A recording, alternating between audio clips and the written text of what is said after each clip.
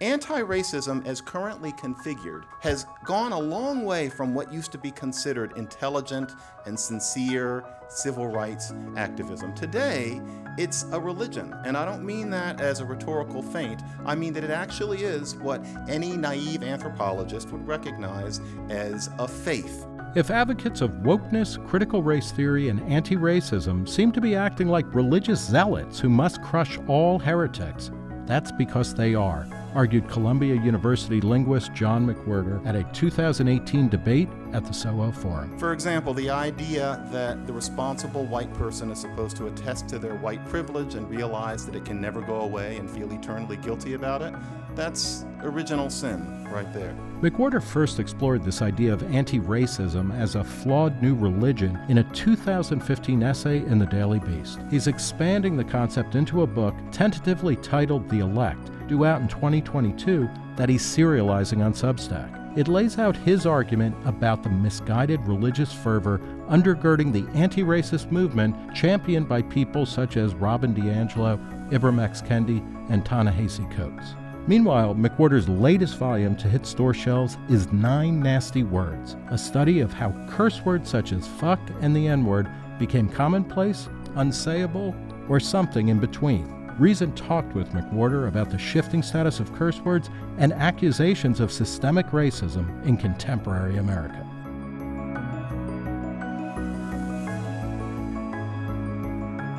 Thank you for talking to Reason. Thank you for having me. Let's start with a simple question. What's the elevator pitch for 9 Nasty Words? And I guess we're assuming it's an elevator that just has 2 people in it. Yeah. The elevator pitch for 9 Nasty Words is not, why do we curse? The book isn't about that, because if you think about it, that's worth about 3 pages. We know why we curse. What it's about is the words that we use in order to be profane and how they got that way, how they change over time, and where profanity might be going. That's what the elevator pitch is. That is, we need a roadmap for profanity, so we're always a couple of steps ahead of it. So, can I ask you, because it gave me immense pleasure, the opening anecdote is about how Babe Ruth's father wrote in a court document that he had fucked Mrs. Ruth and she had asked for it, which as a baseball fan and as an Irish American, I was like, wow, this is kind of an important part of history I did not learn in Catholic school. But could you recite George Carlin's 7 words you can never say on TV? Well, a good while ago, Mr. Carlin told us that there's 7 words that you can't say, and I can read them off here. They were shit, piss, fuck, cunt, cocksucker, motherfucker, and tits. And what's interesting about that list is that it's actually a little bit archaic now. So totally, for example, right? There's only one word on there that is conceivably still unsayable on TV or anywhere else. Yeah. And as opposed to, have you ever called anybody a cocksucker, for example? I'm 55. Yeah. I don't think I have ever used that word. Well, you've got that to look forward to. That's what the golden years are for, John.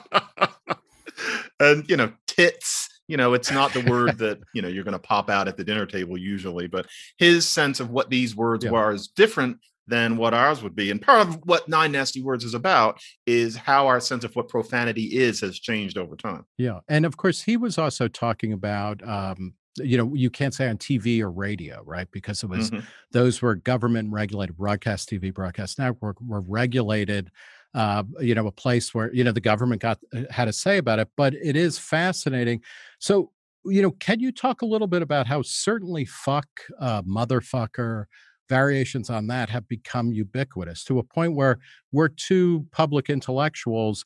It would have been a big deal. I mean, Norman Mailer, didn't even know how to spell the word fuck. In his novel, Naked and the Dead, it's fug. But so how did fuck become okay to say in all sorts of circumstances? Well, it's part of something larger, which is that it used to be that profanity, as in the grand old 4-letter words, were about religion and about sex and excretion in the body. And so damn and hell are considered or were considered profane. I mean, frankly, it's at the point where they barely figure as profanity in the book because they're just not that potent anymore. But those were about religion.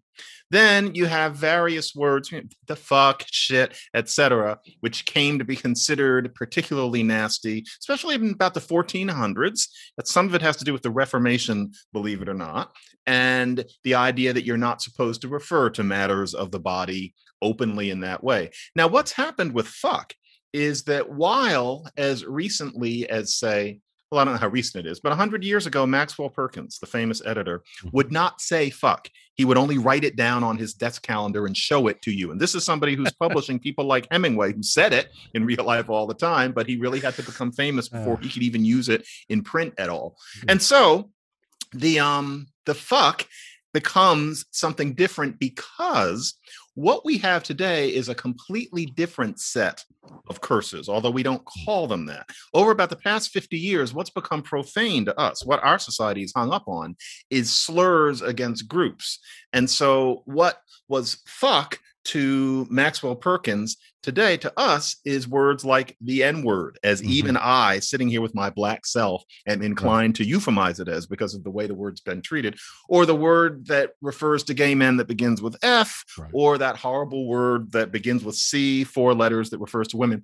Those are our profanity, which means that fuck now is not what an anthropologist would recognize as profane. Fuck is just salty. So what does it, is it a sign of social progress? And this may be beyond your purview, but is it a sign of social progress that, we now do not allow the N word or the C word or the F word to be brooded about in everyday conversation? I definitely think so.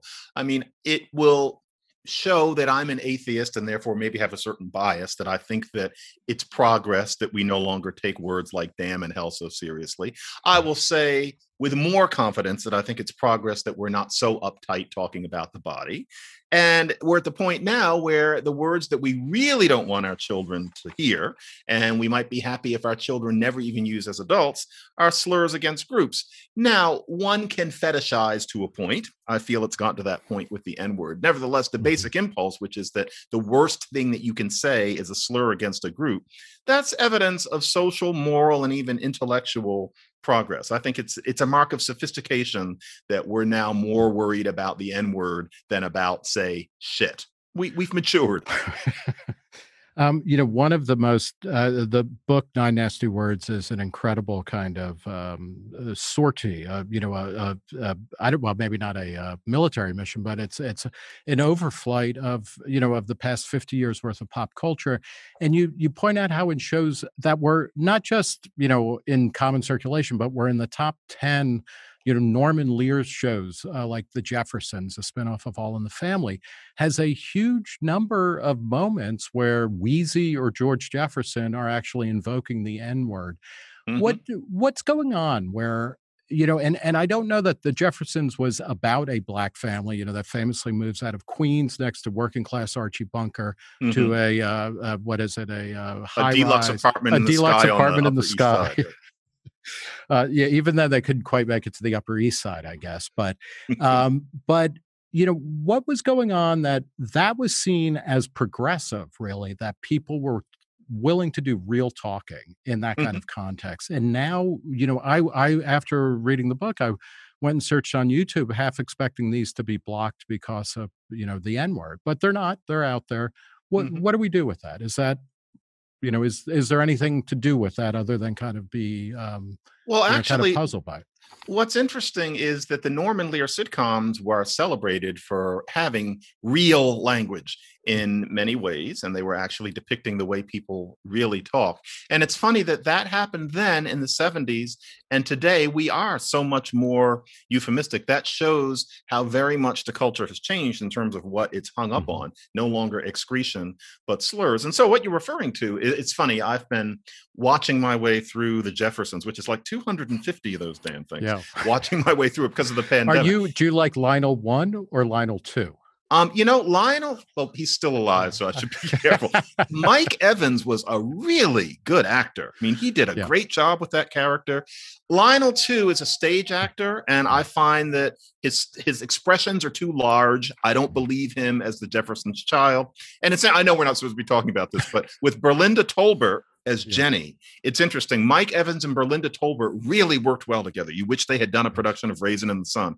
Whereas with Damon Evans, she starts popping her eyes and rolling around too. He was not as good as the other one. But I've been watching my way through the whole thing, and what's interesting is that not only does George use the N-word occasionally the way Black people use it, and not always to mean buddy. Sometimes he means the bad kind of Black person. But there's one scene where Tom Willis says, and I am going to say what he says, George calls him a honky, and he says, "Well, George, what if I called you nigger?" And it's fine. I remember seeing that episode when I was about 13. He's referring to it. It's not a big deal. Today, you wouldn't show a white actor doing that on the equivalent show. Or if you did, it would be announced 6 weeks ahead, and there'd be all of these op-eds about it. And the actors it would be like showing the Prophet Muhammad in an episode of South Park, right? It would be, and that shows national conversation. Yeah, that shows where it's gotten to. Because the Jeffersons could be honest. Today, we can't, and that's because the N-word is our profanity. It is our taboo today. Is that a problem per se, or is that simply an indication of of a different set of cultural mores that actually reflect the fact, because I'm also thinking there's a Jeffersons episode, and I apologize to my audience, which I think has come to accept or expect this type of thing, but there is an episode of the Jeffersons where an old Navy buddy of George, who he hasn't seen in decades, shows up and is transgender. And so on the one hand, the Jeffersons may be trafficking in real talk about racial dimensions, but then and almost every 70s and early 80s sitcom had an episode where a transgender person shows up and hilarity ensues. Is it a sign that social progress is happening, but it's always uneven? Is it actually not progress when we can no longer talk about those things that actually are, when things become unsayable? I think that we have gone further than I would prefer on the N-word in particular. Oddly, I think that society had reached its maximal sophistication about the N-word in roughly the 90s. I was doing media interviews in the 90s, or actually I was doing one media interview in the 90s where I remember it was me, somebody white, and a white interviewer, and we were talking about what I now call the N-word. And we were openly saying the actual word with taste, not over and over again. But the idea was that, of course, we're going to be able to say the word in order to explain what we're talking about. That was considered perfectly ordinary. I still have it on cassette. And I don't think that was backwards. Something started happening right around then where we have this new idea that you're just not supposed to utter that sequence of sounds at all. And if you do, you get in really, really big trouble. I personally feel that depicts Black people, such as myself, as more delicate than we are. It's at the point where sometimes I'm a little embarrassed that we're policing the word that strongly, because the implication is that if anybody says nigger in any way, it's going to hurt me and remind me that my great-great-grandfather was a slave, and about Jim Crow and about redlining. I feel a bit infantilized by that. However, I didn't feel infantilized by the word being prescribed as a word that you ever hurl at anybody. My sense is that there's a difference between using the word and referring to it. And there's some people who insist that if we keep on allowing people to refer to the word, then there's this slippery slope, and pretty soon everybody will just start hurling it as an epithet again. I'm not sure what model of social development that expectation is based on. Slippery slope can be misused. And I think that a lot of people are being, I'd have to say, studiously paranoid about that. It's one way that I wish we could go back to 1995, and there aren't many, but it's one. And you're right about those episodes. You're reminding me of that trans theme in 70s sitcoms where they would start out serious, as the Jeffersons pretty much does. Then the second act has some guy walking on in drag and everybody's laughing, and they never bring it back to the serious part. That was a backwards aspect of things. But interestingly, the Jeffersons was ahead on the N-word. How do your students feel? I mean, you have been a college professor now for what, 20, 25 years? Yeah. Yeah. I'm sorry I realize that makes you feel old, but at least you don't look old. I try. But how do students respond to this kind of stuff? I was talking with a friend of mine who is younger than me, and we were talking about Huckleberry Finn, the Adventures of Huckleberry Finn, and what was kind of interesting to me, and you know, I have a background in literary studies, but I don't think any single work is indispensable. I hate when people are like, "Oh, how dare you get rid of this work and put in this other work or anything," but she said that her memories of Huckleberry Finn, of the Adventures of Huckleberry Finn, was that it's that book with the N word in it. And it seems to me like something has gone, you know, something has gone wrong when that's the recollection of people who still read the book in high school and college. And that's kind of what you remember about it. And it reminds me, of course, that the classics, you know, you never want to teach the classics in high school or college because then they become the enemy and nobody really wants to embrace them. But how are your students dealing with this, or how have they changed over time? Are they leading the charge to say, hey, I don't want to hear that word? Or are they following something that is being pushed on them by elites? You know, it's funny, Nick. I don't know that I've ever come across a reason to use it or not use it. I Mhm, don't happen to have taught Huckleberry Finn. I teach about language, mhm, and I can say that I curse like a pirate in front of my students. I tell them in some of the early classes, I'm sorry, but you know, I don't mhm. censor myself. And if anything, they think it's funny, and then they start cursing too when they talk, and I think it's great. I have had parents visit classes, and I've said, you have to tell your father that I'm crazy and that he has to expect that we're going to talk the way You we say always that talk. I am a crazy motherfucker, and what comes out of this mouth, you know, I Yes, I yeah, actually say, but not the slurs. yeah, Obviously, I would never do that. And right. I think, you know, 20 years ago, I would have said nigger in front of a classroom. Today, I would never dream of it. And I do think today's students would have a different feeling about it Mhm. than the ones before. Even back before, I would have only used it in reference. I probably did. But today, I would censor myself because sensibilities have changed so much. But Eh, in general, when I talk about profanity, which sometimes I have to for my linguistics classes, mm, I say, I'm going to say this word one time and I'm not going to say it anymore, but I want to make mm, sure you know. And I'll say something like, the word is cunt. And then mm. we'll talk about it and it has an interesting evolution. I'll say it that one time. And I figure I should be allowed to do that. I would do that with the N word if I had to, I think. And as a matter of fact, I once did. And a kind of a jocular white guy said, "See, you just get to do that because you're black." And I said, "Yeah, you're right. I can get away with it. And isn't You're it good that we also a can be clear?" professor. Yeah, So, that's like, I mean, you know, this. Do you feel like these kinds of linguistic prescriptions? Because you hear this a lot, mostly from people on the right, and that kind of question of like white people in particular being like, "Oh, you know, we're supposed to be the land of the free, but I'm not at liberty to use the N word or the C word or the F word, the other F word, etc." Do these proscriptions on certain types of words, do they get in the way of actual learning and discussion? no, I don't think so. I think that the prescriptions can be a nuisance if overprescribed for various reasons. I Mhm. don't think that we're losing any knowledge by having it that we have to say the N word Right. instead of the actual word. Where the problem does come in, though, is that the new strain, because there's a certain kind of person who feels a certain comfort in being offended. I hate to say that, but it's true, is that you're not even supposed to say Negro. I know of three anecdotes of professors being brought up before the gods for saying Negro as it was written in some now Yeah. aging text, out of an idea that that too is a slur because Right. some Black people would rather not hear it. That takes it too far for me. Mhm. But in general, the idea that there are words that one does not use and that these are words that are used to injure people.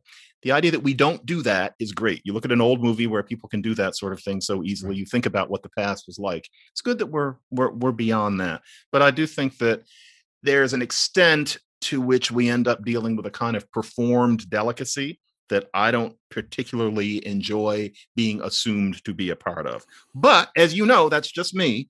Yeah. And most Black people in my position don't feel that way. Who am I to impose? But that's how I feel. Do you think, you know, going back to that George Carlin, you know, set of words, the 7 words, the C word is the one word, you know, that is arguably is still unsayable and almost and certainly in pleasant company and things like that. You know, in England, or the British Isles, the C word is used by everybody all the time, kind of as a stutter word and things like that. Mhm. Is that an indication perhaps that women or that female equality has not gotten as far that, um, or that we still might hear that more than we seem to hear the other F word or the N word? Well, you never know just which pathway a word might be taken down in terms of what it's going to come to mean, in terms of what its sociological associations are going to be. And that C word that you're talking about has had a different pathway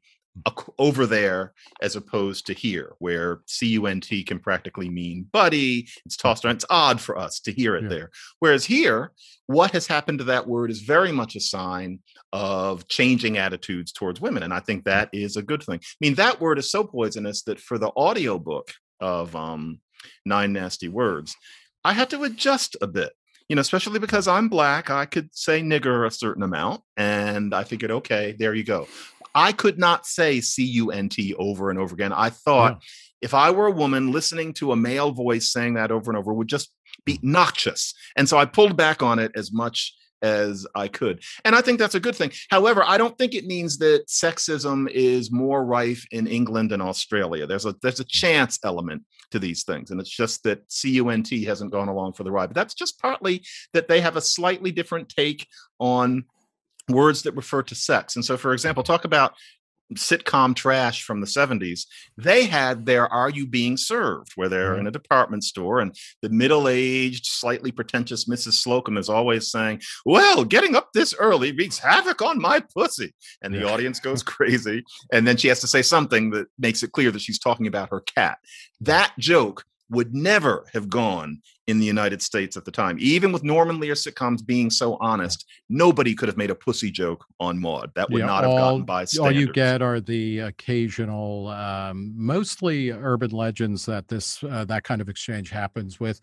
Alternatively, Zsa Zsa Gabor or Ava Gabor, one of the Gabor sisters, and Johnny Carson, Did or one of them Raka use? or Raka Welsh. The joke being, the actress shows up on the couch with a cat on her lap, and she says, "Do you want to pet my pussy?"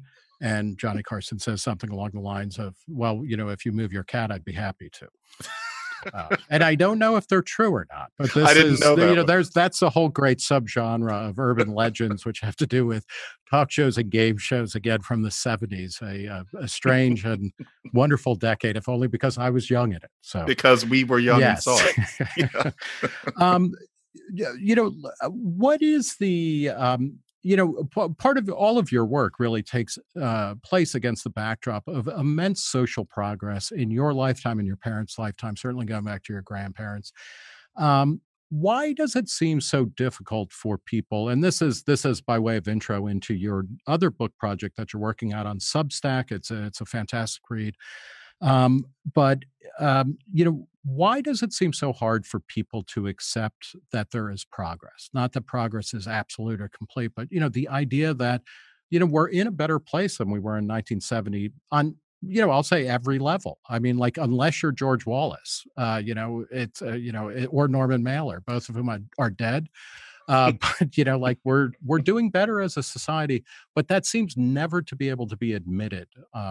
In these kinds of discussions. It's the funniest thing because, yeah, I grew up very aware of what life had been like for Black people before I was born, which was 1965, which is kind of emblematic. I'm Mhm. born the year that the Voting Rights Act is passed. And my parents raised me with an awareness of the way it used to be. By the early 90s, when I'm in my 20s, my sense of the trajectory was that I had been lucky enough to live on the other side of something really seismic, and that things were much, much better and always getting better. And I knew there was what was being called an underclass at the time, but I thought things are infinitely better. It was a victory. Black people should be proud. And I gradually learned in the 90s that that is not the way most, especially educated Black people, felt, and that I was considered peculiar and even irritating by many Black people and some white people by thinking that things were so much better than they used to be. I was supposed to think that things only changed in terms of people's manners. And I couldn't I couldn't accept that. There's a part of me that should have been a lawyer. And the reason you and I are talking about this subject at all is that I just couldn't let it go. I thought, these people are not crazy. It's not that they're crazy. It's not that they're manipulative. It's not that they're not intelligent. And yet they're seeing a whole different world than I do. And I think what it comes down to is this weird cocktail. It's that white people, really educated white people especially, really enjoy the idea of showing that they're not racists. That's actually a victory in itself. I mean, think about how Archie Bunker would have felt about this sort of thing.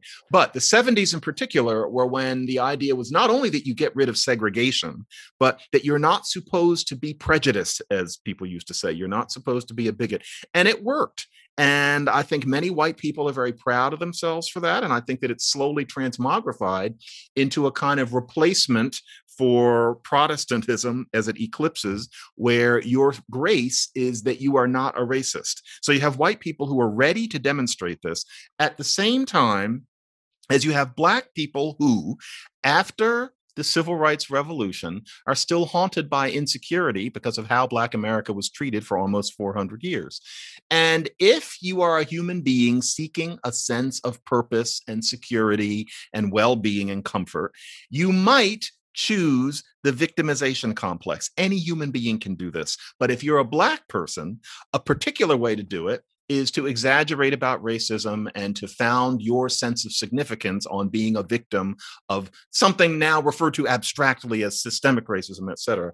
And so there are many Black people who enjoy the condescension that I think comes from a lot of whites in treating us as these delicate creatures. And so it becomes a kind of dance. Shelby Steele wrote about this better than I can ever say it way back in the early 90s. I read him at that time and I thought, this guy gets it.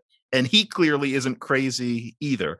And so that's what it is. And so we're not allowed to admit how much better things have gotten. There's a certain kind of person, and they are of all colors, where if you point to the good news, they don't want to accept it. It's unpleasant for them to hear how much better things have gotten. And they're thinking that their job as moral actors is to find evidence to go against it. And that's a weird thing. I think that's probably unprecedented in human history for a group of people to not want to admit that things are better. We live in strange times, but that's what happened in the late 20th century in the United States. That the invocation of religion or a religious impulse to some of this informs your controlling metaphor of the book project on Substack, The Elect. Can you, for those of us who are not versed in Protestant theology or Calvinism, I guess, could you talk a little bit about what the elect means and why you are choosing that term to talk about people who are kind of super woke, super politically correct, and reticent to acknowledge any kind of progress? Yeah, the elect, and I get that term from Joseph Bottom. It's not mine. The elect is my term for not just woke people. I might surprise some people lately, but I consider myself pretty woke. It's woke people who are mean. It's the nasty woke people. It's the nastiness that we've seen, especially since last summer during our so-called racial reckoning. And what I mean by the elect is they're people who seem to think of their purpose as being to demonstrate that they're not racist and to police the rest of us for racism and to defenestrate and shun people who they deem to be not anti-racist enough. And so their idea is that they're doing something that's maximally good for humankind. The idea is that to battle power differentials, and especially ones about race, is the paramount goal of the concerned human being. Everything is supposed to be centered on that. And this is important. All people won't understand it, but this is so important that it's okay to hurt people. And it's okay to do things that you wouldn't urge your own children to do in the name of this larger good. And so, although the people don't think about it, all of this is very, very cultural revolution, very Stalin. It's frankly, metaphorically, it's Hitler in many ways. But as with all of those people, the elect today, the woke people who are okay with being mean in the name of wokeness, they think of themselves as having come to the ultimate answer. And the parallels with religion, especially evangelical religion, are almost uncanny, especially given that most of these people kind of look askance at Christianity in its more extreme forms. But white privilege is original sin. The idea is that if you're white, you're privileged, and that will never change. Even if you're poor, no matter what you do, that's original sin. The idea that we're waiting for America to come to terms with racism, that has no meaning.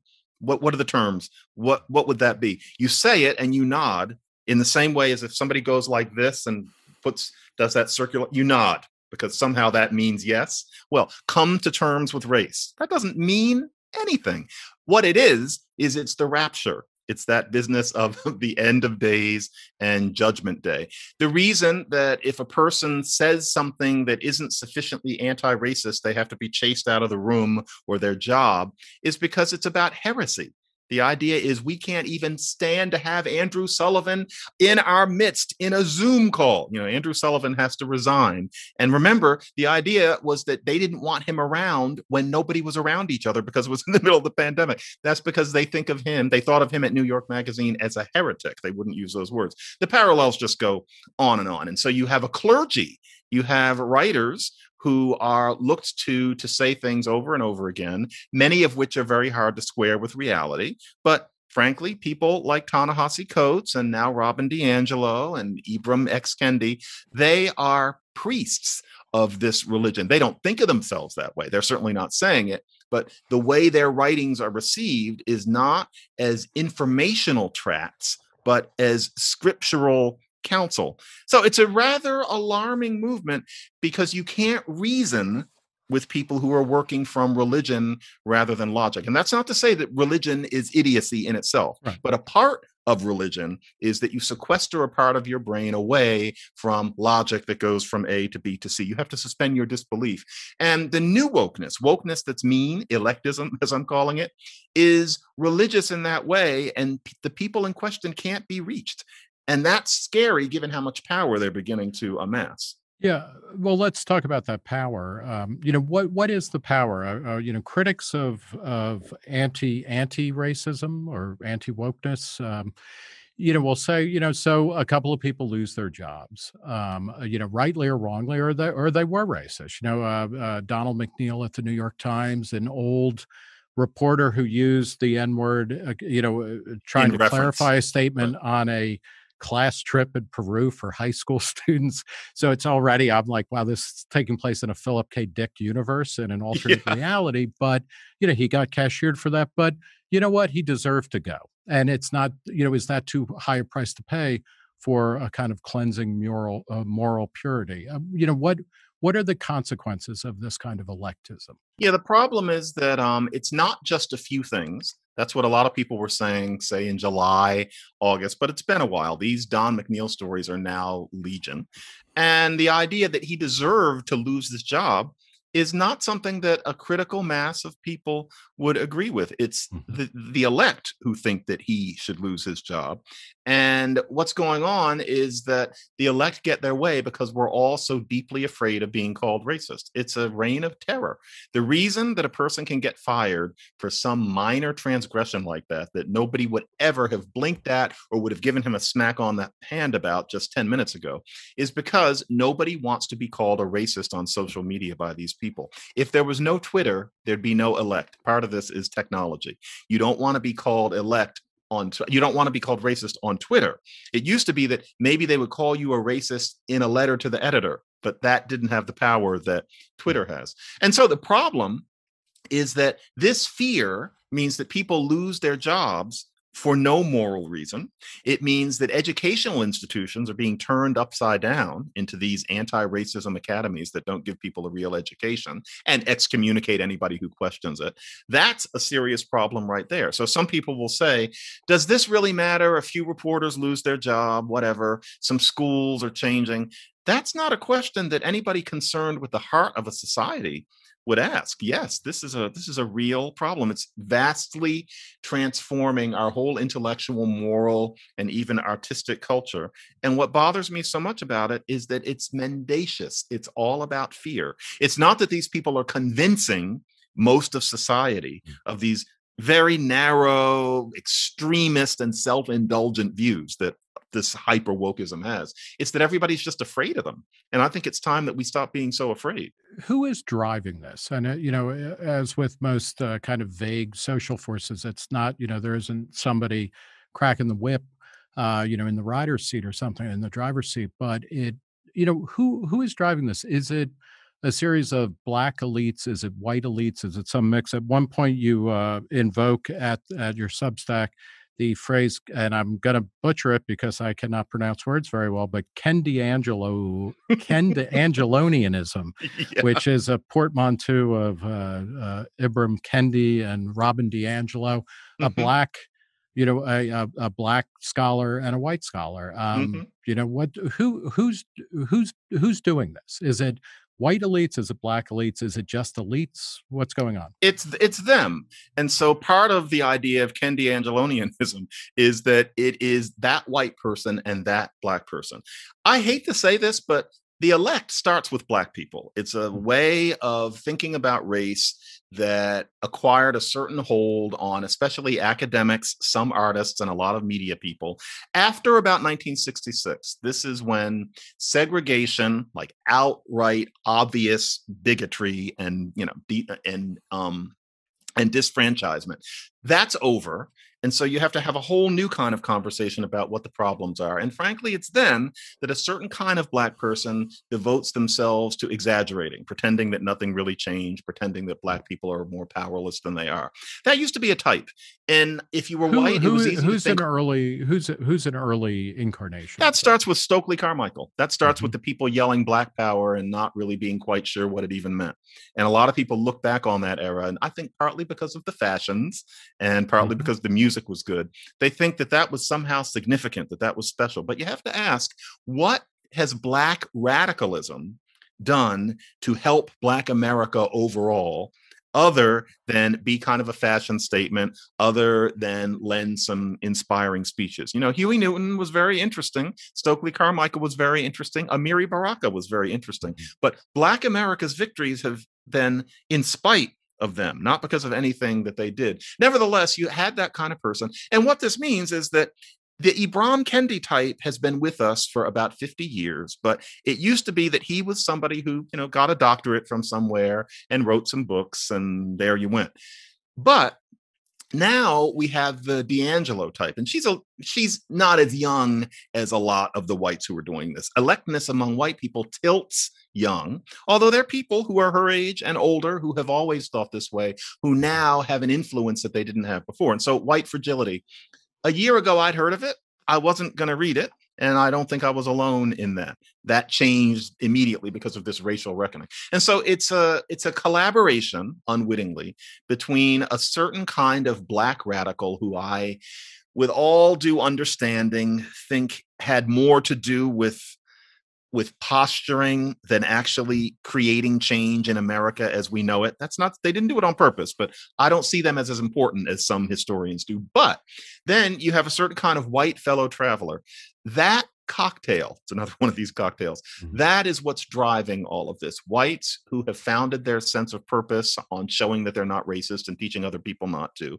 And black people who, because it can be hard to find your comfort zone and to have a sense of purpose for any human being, there's a kind of black person who lives to paint white people as the enemy, because therefore you are a noble victim. The noble victim complex, that's Homo sapiens.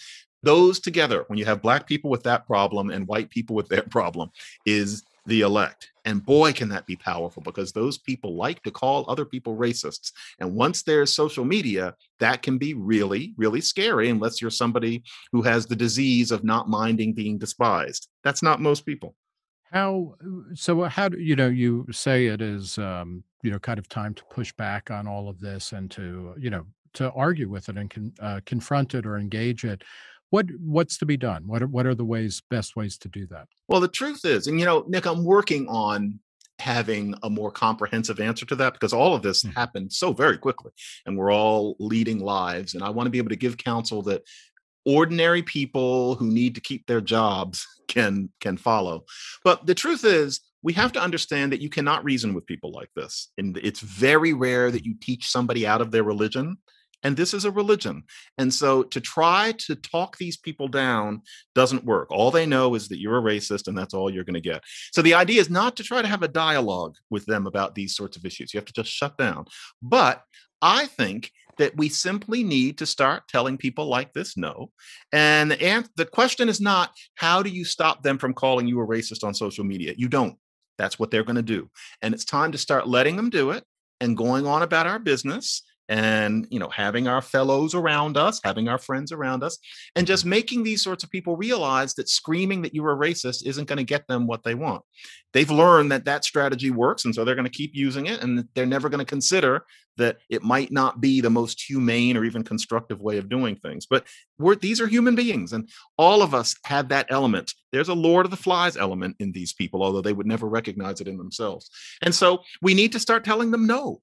And I am working on how to get people to actually consider doing that, because I get at least 3 emails a day from people who are scared to death of the elect and understand that these demands don't make any sense and are destructive, but they need to keep their jobs, or they don't want to get screamed at. They have children, etc. Nevertheless, something needs to be done, because these people will not stop, and they're not open to reason. I just think my analogy is with sharks. I'm told, I don't know if this is true, but I'm told that you can bop a shark on the nose. I do not mean violence against these people in any way, but with these sorts of people, I think if you just said, no, I'm not a racist, and I don't care whether you put it on Twitter or not, and I'm going to keep doing what I'm doing, and keep looking them in the eye and don't apologize. If you do that enough with these people, they'll back down. But it has to be enough people doing it that a subconscious group awareness emerges among people like this, that just yelling dirty names is not going to change the world the way they're hoping. Do you feel there, there is an objective way or an empirical way? You were saying you can't reason with certain people, which, I think is true. But what are the factors that you point to say, Black America, which is a ridiculous abstraction to begin with, but is actually doing better than it was 50 years ago or 30 years ago? One of the curious facts of the past year or so, or since, it's basically a year since George Floyd. We have been every interaction that has gone violent between cops and blacks has been shown on network news or and cable news and everything ad nauseum. Yet the larger numbers don't seem to have changed very much over the past decade or even 15 years of the number of police killings of blacks, unarmed blacks or armed blacks, or white, unarmed whites, armed whites, etc. What are the things that you point to make a case for those who are looking for, some kind of data to suggest, things are actually better than the way that we talk about them? Well, I think one thing that's very important is to talk about just the whole police issue in general, as you just did, because one of the driving factor in the idea that it remains a tragedy to be Black in the United States is the relationship between the cops and particularly young Black men. And I don't want to sound like one of these people who's always railing at the mainstream media for having sinister agendas, but we are really, really misled by the mainstream media's obsession with showing the deaths of young Black men while pretending that the same things don't happen to young white men too. So it's at the point where I personally see one of these horrible things in the news happening to a Black man. And I think to myself, I wonder how many white men that happened to over the past 5 years. And every single time it turns out that that's the case. It's just that those cases didn't make national news, and that includes George Floyd. There's a white boy named Tony Timpa was killed that exact same way a few years before him. And so there's that, talking about the cops, but also there's a very handy kind of mental picture that you might want to give people. If you took a George Wallace, or if you took one of these Dixiecrats from back in the day, and you reanimated them now and had them, watch a laptop. I want to say watch TV, but I'm not sure what that is today. Yeah. Watch a laptop, for a couple of days, drive around. That kind of person would have to pull over and retch on the side of the highway, seeing how deeply Black people and Blackness have permeated all levels of this society. Strom Thurmond would be nauseated at the America that we have achieved today, even since his death, how much Blacker the United States has gotten. And that matters. That very much matters. And nobody could possibly deny it. Anybody who says that all of the civil rights victories were basically negated because of what happened to George Floyd, one, are not thinking about the fact that that same thing happens to white people as well, and we simply don't hear about it. And also that the country has come a very, very long way. And, it's one of those things where I'm 55, so I don't feel old yet, but I know that 55 isn't young. I worry sometimes this is going to be a little bit, get off my lawn, but you have to say what you feel. There are people who are too young to understand what it used to be like. And I wasn't alive when it was really like what it was like, but I remember the 80s. I remember how openly racism could be expressed by some white people as late as the 80s. I remember not getting jobs openly in the summer because I was Black, and that's it. I remember 2 cases like that where I could tell that's what it was and then asked later somebody who knew, and that's what it was. And yet the 80s compared to the 60s was like the second reel of The Wizard of Oz. Even then there had been immense progress. But still, the way it is now, the browning of the culture, the very idea that everybody in the country is listening to young Black men bragging as their favorite music and loving the music as poetry and loving it the way people used to love Walt Whitman and Edna St. Vincent Millay. And that's not superficial. I mean, hip hop is a religion too. That's another creed. That being a religion that crosses races, these are unprecedented things. And yet you have a certain kind of person who wants to tell you that nothing significant has really changed since 1950 except manners. And that what shows that is George Floyd. No, that's highly childish reasoning. And unfortunately, the elect have such beautiful big words to express these things that it often sounds like they're saying something more sophisticated than they are. What do you think undergirds what drives progress of the sort you're talking about? Because it's clearly happened. But why did it happen? And can we identify that and thus either speed it up or make sure that it doesn't get blocked or detoured? We convinced the country that racism was a bad thing. A lot of very hard work was done in Congress. We tend to remember the people who did it for things like marches and speeches. But, Martin Luther King and his comrades worked very closely with people in power to make change happen. I think we need to start thinking about that. Now we think of it as activism to chase people out of their jobs for not using the N-word the right way. That's not something that I think King would have quite understood. There was that. And then there was a social revolution in the 1960s that I don't think we fully understand yet, where a significant number of people learned to understand that being a bigot is wrong.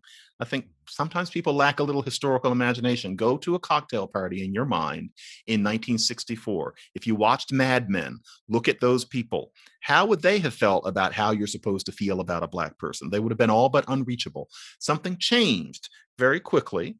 And that is a wonderful thing too. And then Black people were able to do what we were capable of once segregation was no longer in the way, once people didn't openly hate us just by seeing our faces as often as they had. We got to do what we can do. Now, there are still some obstacles. There is an inner city problem, as we used to call it. The drug wars, that was a problem. There are things that we need to get over. But the idea that America is all about despising Black people and murdering our Black bodies, that's fantasy. That's something from a comic book.